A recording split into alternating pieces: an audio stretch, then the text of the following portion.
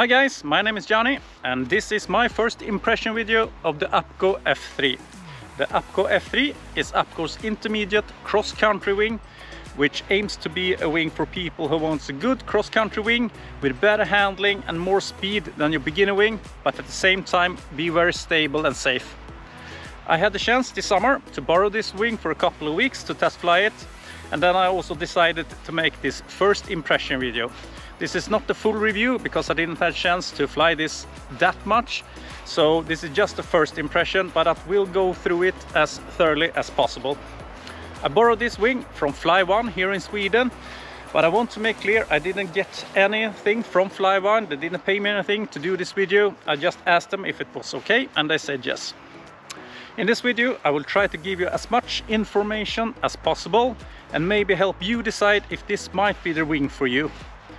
But first, let's go over to Apco's webpage to check out the different sizes, weight range and what Apco is writing about this wing. Here you can see Apco's lineup of Paramotorwings, and the F3 is located here in the middle, and it starts as an intermediate wing to cross-country and even a little bit of competition. The Apco F3 comes in 3 different sizes: 22, 24 and 26 square meters. The weight range for foot start is from 70 kilograms up to 140, and if you're flying a trike up to 165 kilograms. The speed, according to Apco, with trimmer closed, is about 36 to 40 kilometers per hour. With neutral trim, 43 to 47. I was doing about 48, 49. And I was flying the 22 and I'm about 115 kilograms, so just up at the top of the weight range here. With the trimmers open, according to Apco, 50 to 56. I was doing 57, 58, something like that. And I didn't have a chance to fly it with speed bar, but according to Apco, about 69 kilometers per hour. So if you want to read more about the Apco F3, just visit Apco Aviation/F3 and you can read a little bit more about it. And as always, the first thing you do when you get a new wing, you go out to the field and you kite it.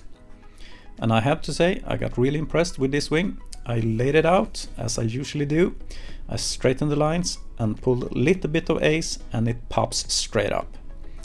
It was really easy to kite. You just use your brake and tip steering a little bit to keep it over your head and it would just stay there. You also get a good understanding of the height of the brake handles, so you know that when you're gonna launch the wing for the first time. So it's always a good idea to go out and kite before you do your first flight. My first launch attempt on this wing was not a success. I pulled way too hard on the ace and got a frontal collapse. But this was my fault entirely, not the wings. So every single takeoff after this one has been successful. In the reverse launch with this wing is very easy. You just pull just so slightly on the ace, it pops up, you give it the brake check, you turn around, squeeze the throttle and off you go. In the nil wind condition, you have to run that slightly bit faster if you compare it to your beginner glider, especially if you are up at the upper end of the weight range. I'm at 115 to 120 kilograms on the 22 and I had no issue launching this wing whatsoever. The first thing I noticed when I got up in the air is how stable this wing is. I can really tell Apco has been working hard to get this wing to be as stable as possible for the intermediate pilot, but at the same time have good speed and good turning capabilities. The wing tracks really well and doesn't oscillate much at all after you've done the turn, so I have to say that I find this wing to be really easy to fly. It gave me a lot of confidence and I had no problem putting my brake handles up on the magnets and release the trimmers. It will react a little bit more on weight shift compared to your beginner wing, so keep that in mind. This wing will turn better than your beginner wing, but not as much as I thought it would. But if you combine some weight shift, tip steering and brake, it will start turning really well and it's not hard to get the wingtip under the horizon. So it's more dynamic and more responsive, but without being difficult to fly. The speed range on this wing is really good, and as you know, I'm about 115 to 120 kilograms all up, and flying the 22 square meter, I was going about 48 kilometers per hour with the trimmers set to neutral, and about 56 to 57 kilometers per hour fully trimmed out. So combined with the good stability and good speed, I think this will be a great cross-country wing. Landing this wing is not difficult at all. It has good brake feel and good flare, but if you choose a wing where you are at the upper end of the weight range, you will come in a little bit faster than you might be used to with your beginner wing, so keep that in mind. If you know or have practiced building a little more energy on the final when you come in for the landing, and then bleed the energy off and then flare at the right time, you can land this wing really slowly.